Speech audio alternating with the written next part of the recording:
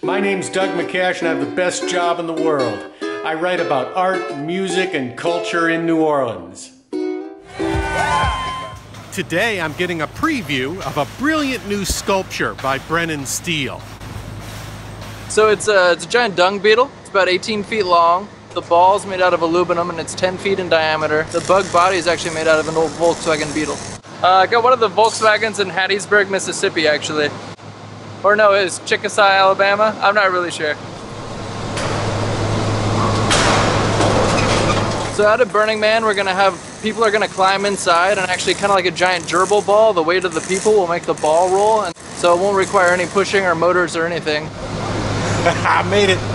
And then the ball rolls, and it actually makes the legs move in conjunction with that. We're moving. This is the first time I've ever ridden in a dung beetle.